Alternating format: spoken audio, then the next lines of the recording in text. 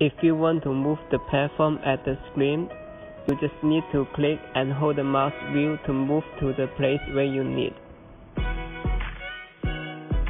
And the platform can be rotated by right-click and hold on the mouse.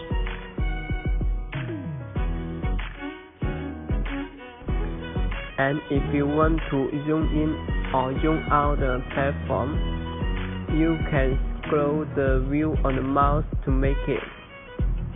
Please click the Open function to get the model. Let's get started with the menu.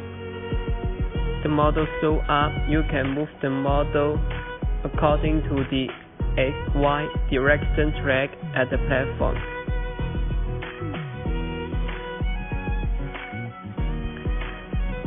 The size for the model can be changed by dragging the triangle like what I did in the video.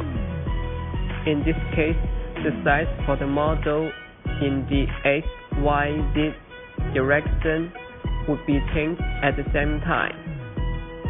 And we can remove the text in the uniform to change the size for the model only in the X or Z direction.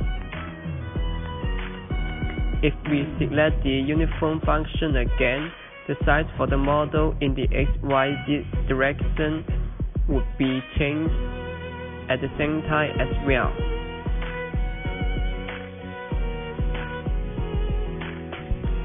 And then choose the rotate function to get the line surrounding the model. Y for the green line if you move like the needle at the clock.